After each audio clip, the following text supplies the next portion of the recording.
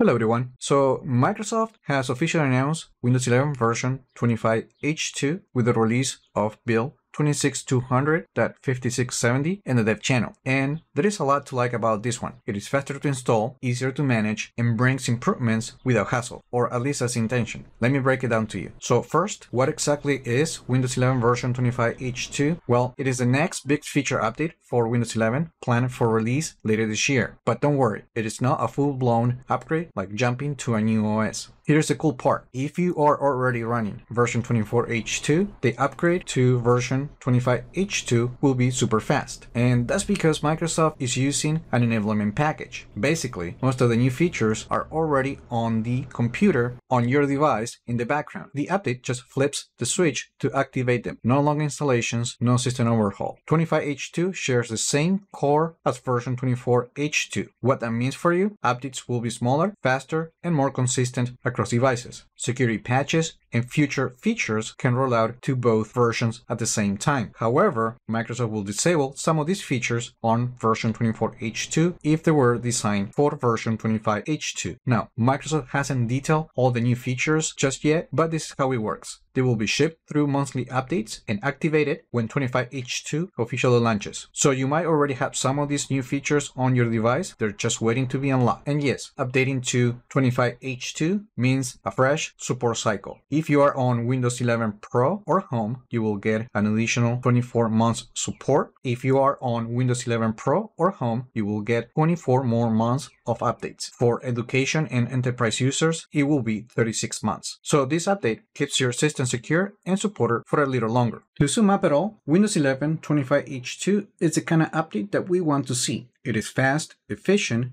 and it helps to extend the life of your system while reducing the number of issues as we had seen on other feature updates. Now, Microsoft have not shared the exact release date, but if we follow the trend of previous releases, we can expect the company to officially release version 25H2 sometime in October, and even earlier if you use the Windows Insider program and you enroll your computer in the release preview channel close to the final release. Currently, builds that belong to version 25H2 are released in the dev channel.